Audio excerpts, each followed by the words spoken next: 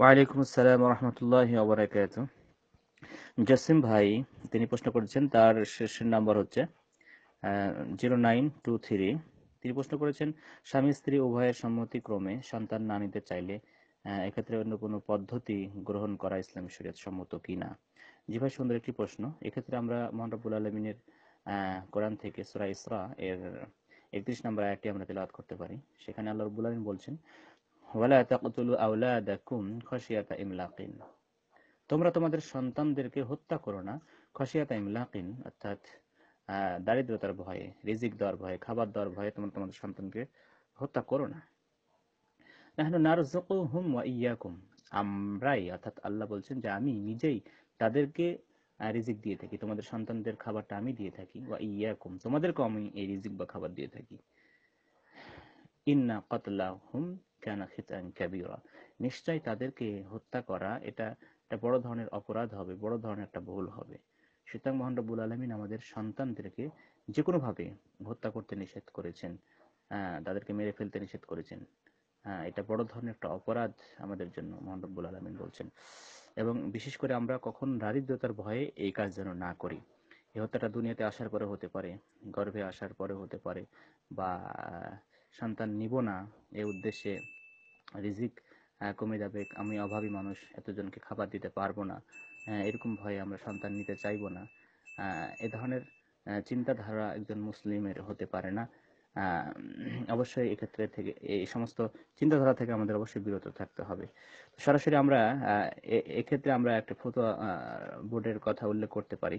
হায়াতুল কিবারুল উলামা এই ফতোয়া বোর্ড এবং মাজমাউল ফিকহুল ইসলামী, সেখানে সুন্দর একটি ফতোয়া কথা বলা হয়েছে, যেখানে জন্ম নিয়ন্ত্রণ বা স্বামী স্ত্রী উভয়ের মাধ্যমে সম্মতিক্রমে যদি সন্তান না নিতে চাই তার বিধানটা কি।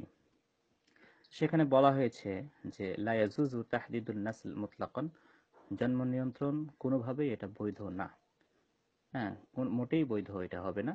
ওয়ালা ইয়াজুজু মানউল হামলে ইযা কানাল কসদু মিনহু খাশিয়াতা ইমলাক, যদি আহ, আহ, দারিদ্রতার ভয় করে এই উদ্দেশ্য নিয়ে যদি কেউ জন্ম নিয়ন্ত্রণ করে ফেলে, তাহলে এটা বৈধ হবে না। কেননা লিয়ান আল্লাহ তাআলা হুয়ার রাজ্জাক, আল্লাহ রাব্বুল আলামিনই হচ্ছেন রিজিকদাতা, যুল কুওয়াতিল মাতিন, তিনি হচ্ছেন শক্তিধর। ওয়ামা মিন দাব্বাতিন ফিল আরদি ইল্লা আলাল্লাহি রিজকুহা, আল্লাহ রাব্বুল আলামিন বলেছেন যে পৃথিবীতে এমন কোনো জীবজন্তু নাই, এমন কোনো মাখলুক নাই যেগুলোকে আল্লাহ রাব্বুল আলামিন রিজিক দিয়ে থাকেন না। সব ধরনের প্রাণীকেই, সব ধরনের মাখলুককে আল্লাহ রাব্বুল আলামিন রিজিক দিয়ে থাকেন। সুতরাং এই ভয়ে যে আমি আর একটা সন্তান নিলে রিজিকের অভাব হয়ে যাবে, এটা এই ধারণা মোটেই ঠিক না। এটা আল্লাহ রাব্বুল আলামিন রিজিকের দায়িত্ব গ্রহণ করে থাকেন।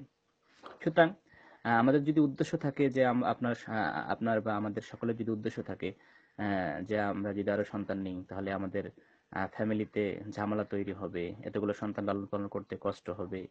আহ, যে সন্তান একটা দুইটা থাকলে সন্তানকে ভালোভাবে মানুষ করতে পারতাম, ডাক্তার ইঞ্জিনিয়ার বানাতে পারতাম, ভালোভাবে আলিম বানাতে পারতাম।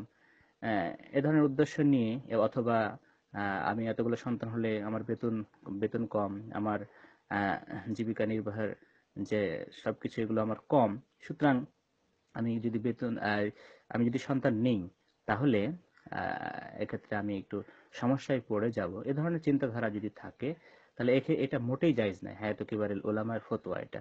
এবং তারা আরো বলছেন যে ওয়াম্মা ইদা কানা মানউল হামলি লিযুরুরাতিন মুহাক্কাকা, তবে যদি নিশ্চিতভাবে জরুরি হয়ে পড়ে, বাধ্যবাধকতা হয়ে পড়ে যে এখন যদি সন্তান মানে গর্ভধারণটা বন্ধ না করা হয় তাহলে মানে স্ত্রী সমস্যায় পড়তে পারে, ঝামেলা সৃষ্টি হতে পারে, এ ধরনের ক্ষেত্রে সেটা বৈধ হতে পারে। যেমন কাউনিল মারআতি লা তালিদু বিলাদাতান আদিয়াতান, অর্থাৎ সিজারের মাধ্যমে যদি সন্তান গ্রহণ করে করে থাকে।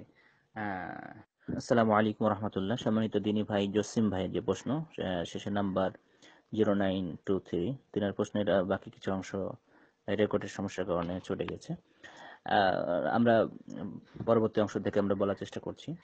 আমরা বলছিলাম যে যদি কোনো জরুরি কোনো সমস্যা দেখা দেয় বা জরুরি হয়ে পড়ে যে এখন যদি জন্ম নিয়ন্ত্রণ না করা হয় তাহলে বড় একটা সমস্যা দেখা দেবে, স্ত্রীর সমস্যা দেখা দিতে পারে। যেমন সিজার করা হয়েছে, অনেক সময় আমরা দেখেছি যে 2টার বেশি সিজার করা হয়ে গেলে আর সন্তান নিতে সমস্যা হয়, ডাক্তার এটাকে রিস্কি মনে করেন। তবে অনেক অনেক ক্ষেত্রে দেখা যায় সিজার করা মেয়েদের 2 থেকে 3, 4, 5টা পর্যন্ত বাচ্চা না যায়। এটা ডাক্তাররা যদি পরামর্শ দেয় বা ডাক্তাররা যদি ক্ষতির আশঙ্কা না মনে করেন তাহলে সে অবশ্যই ডাক্তারদের পরামর্শ গ্রহণ করবেন। তবে এই ক্ষেত্রে অবশ্যই সচেতন থাকতে হবে যে ডাক্তারের কাছে আপনি পরামর্শ নেবেন যে এই অবস্থায় রোগীটা অসুস্থ, এখন সন্তান নিলে সমস্যায় পড়তে পারে, 2 বছর 3 বছর সন্তান নিলে সমস্যায় পড়তে পারে, এরকম ধরনের যদি কোনো ডিসিশন ডাক্তার দেয় অবশ্যই সেই ডাক্তারটাকে সৎ হতে হবে এবং মানে ইসলামের অনুসারী হতে হবে, একজন সালেহ ডাক্তার হতে হবে অবশ্যই। এবং আপনি এক্ষেত্রে শুধু একজন ডাক্তার না বরং একাধিক ডাক্তারের পরামর্শ অবশ্যই নিতে পারেন যে আসলে এটা সমস্যা কিনা। যদি আসলে তারা সমস্যা বলে যে এটা সন্তান নিলে স্ত্রীর সমস্যা হবে, তাহলে সেক্ষেত্রে আপনি অবশ্যই কিছুদিন জন্ম নিয়ন্ত্রণ বন্ধ রাখতে পারেন, কিন্তু স্থায়ীভাবে এটা বন্ধ অবশ্যই রাখা মোটেই ঠিক হবে না।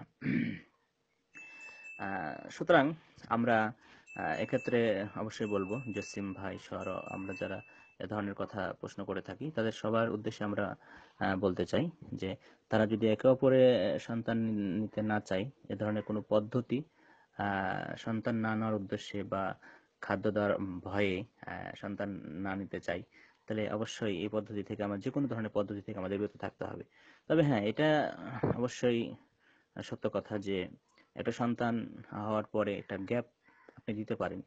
যেমন একটা সন্তান হওয়ার পরে প্রায় 2 বছর না হলে সে দুধ খাওয়ার তার হক আছে, মায়ের গর্ভ প্রায় 9 মাস বা এখানে প্রায় এক বছর হয়ে যাচ্ছে, তাহলে মোট 3 বছর পর পর 3 বছরের একটা গ্যাপ থাকতে পারে এক সন্তান থেকে আরেক সন্তানের, 3 বছরের গ্যাপ বা 2.5 3 বছর এই ধরনের গ্যাপ থাকতে পারে। এই গ্যাপ নেওয়ার উদ্দেশ্যে যে 2 বছর সে তো সন্তান দুধ খাবে আর বাকি 1 বছর মানে মায়ের গর্ভে থাকে, এ ধরনের 3 বছরের উদ্দেশ্যে গ্যাপ দেওয়া যেতে পারে। বা অসুস্থতা হয়ে গেলে এমন সেক্ষেত্রে একটু বড় ধরনের গ্যাপ যদি প্রয়োজন হয় সেটা দিতে পারে, কিন্তু স্থায়ীভাবে এ ধরনের মানে নিয়ন্ত্রণ করার কোনো পদ্ধতি গ্রহণ করা যাবে না।